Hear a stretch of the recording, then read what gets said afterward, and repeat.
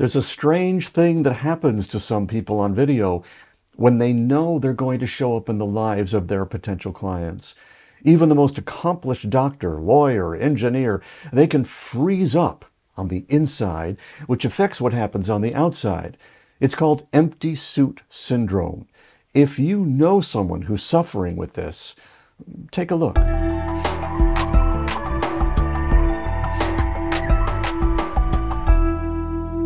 We're always told to be our authentic selves on camera, and there are some people who have instant access to who that is. Others, and that's most of us, by the way, who don't have that kind of access, think there must be something wrong with them.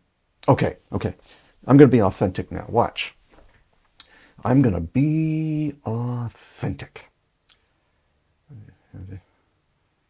Okay. Let's step back for a minute and look for a clue that will lead us to authenticity. In Gestalt psychology, we learn that the present moment is more important than our past problems. One of the techniques a therapist will use to help someone get back to the present moment is called the empty chair, where you're encouraged to speak to someone who isn't there. This is a role-playing exercise. The higher purpose of it is to help you see yourself in relationship to others around you. Because the truth is, in every moment of life, we're playing a certain role. Well, there is a core inside us that continues in every moment, but we don't relate to everyone around us in exactly the same way. We play one role with our significant other, a very different one with an employee, another with our child, yet another with a client. None of them are fake. All of them should be expected. And we should be able to do all of this without thinking too much. And it's not to curry favor or demonstrate neediness of any kind. It's none of those things. And it starts early. But we can so easily miss the signs.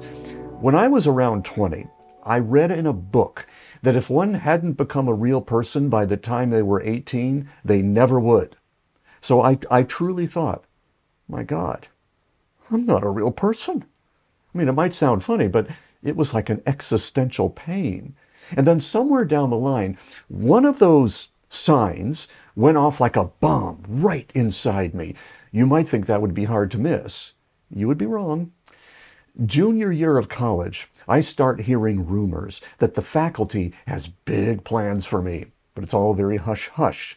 It's embarrassing to admit even today, but it does show you how important this energy is in your life. Anyway, so many people are telling me something amazing is about to happen that I start letting myself believe they were going to let me teach the other students. And then I finally find out that this is really about some big award thing and a scholarship, and I'm so disappointed.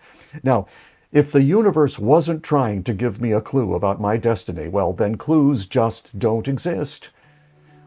What became more clear over time was that I have a role to play, like everyone else, and my natural role in business is that of a teacher. However, if I had let myself be persuaded by marketing educators, I probably would have taken on the role of evangelist, and this video would feel a lot different. Oh, let me tell you about the roles. You gotta have a role or you'll be fake. Don't be fake. Let me lead you to the role. It just doesn't feel right. It leads to all the wrong words. For me.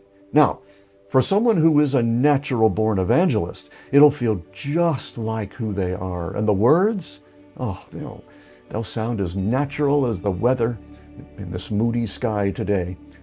When you discover the role that's right for you and speak to the camera through it, your fears evaporate like dew in the morning sun. Anyway, that's the deal. You have a natural role to play for the camera. You'll discover it by doing it, and when it feels right, you'll know it. Test me on this and see if it doesn't bring an end to empty suit syndrome. I mean, for your friend. If they're going to be on camera anyway, just tell them it works better than a Valium and they can still drive you to dinner.